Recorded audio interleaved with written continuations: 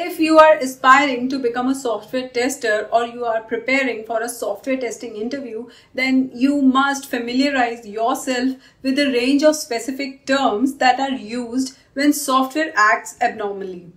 Sometimes we call it an error, sometimes a bug, a defect, fault or failure. But what's the difference between them?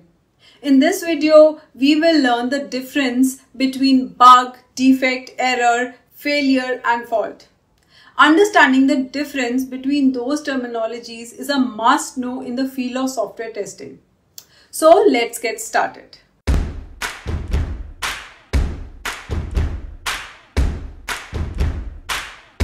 What is a bug in the world of software testing? A bug is a coding mistake that causes the software to behave in an unexpected manner. Suppose in an e-commerce site, programmer makes a mistake in an SQL query, due to which when a user presses the add to cart button, the wrong query gets executed and the app adds the wrong item to the cart. This is called a bug. Basically, it is an error in the code which can range from minor interface issues to critical breakdowns. Developers need to fix the bug to ensure that the software works correctly. Now, what is a defect in the world of software testing? A defect is another term for software issue. It is used interchangeably with bug. But the main difference is that it is found during the software testing by the testing team.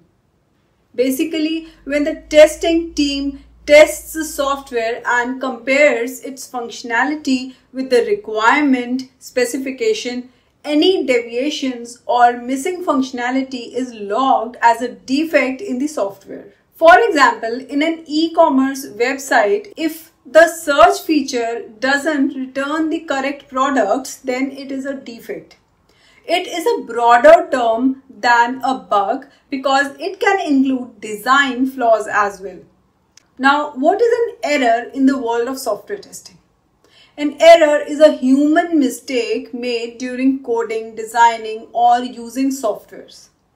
For example, if the operations team makes a mistake in modifying the configuration file in the production environment of a banking system, even though the software binaries are correct, the wrong configuration file will cause the software to fail while performing any operation or lead to scenarios where the software doesn't know what to do.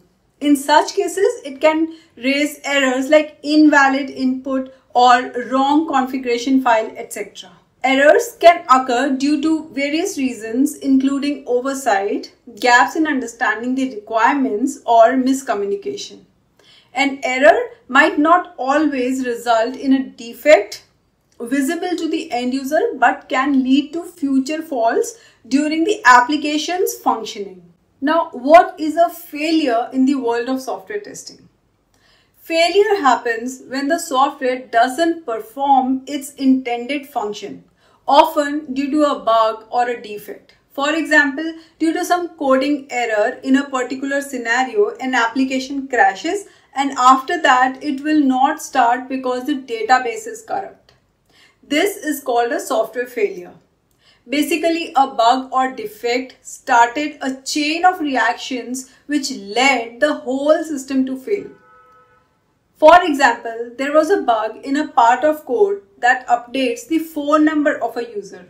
Now, when this buggy code gets executed, it corrupts the complete user table in the database.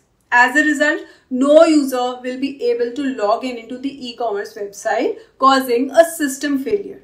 Basically, the failure of a system is the manifestation of a defect that affects the software's performance, causing the system to produce wrong outputs or behave unexpectedly from the user's perspective. Now, what is a fault in the world of software testing? A fault is an underlying problem in the system that might lead to a failure. For example, there is a bug in the code that causes the entire e-commerce site's database to get corrupted. This database corruption is a fault. It happens because of a bug and it will lead to system failure or some other unexpected results. Basically, a fault is a side effect that happens because of a bug and can result in a visible problem or failure. These terms will help you gain a better understanding of the activities involved in software testing. So that's all for this video. Do not forget to subscribe the channel for more videos like this.